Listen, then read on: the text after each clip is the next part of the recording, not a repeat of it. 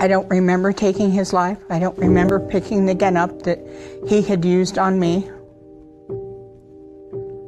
But I know I did it. And the question is, who suffered from abuse as a child? Everyone. Battered women being arrested. The injustice was screaming. My name is Rosemary Dyer.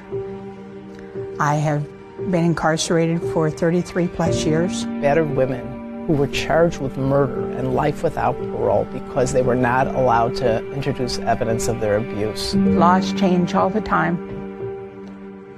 I'm not dead. As long as I breathe, there's hope.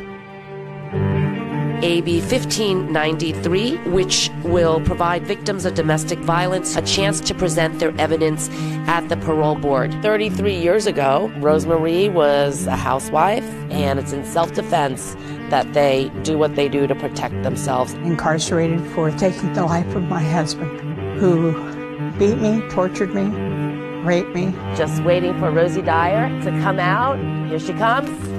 Would you have a place to go if you got released? No. All my family's dead. You said it. You got hope. I'm finally crying. And you're finally free. So this is about righting a horrible, horrible wrong, creating a home, a vibrant, dignified, safe home for women who need it the most.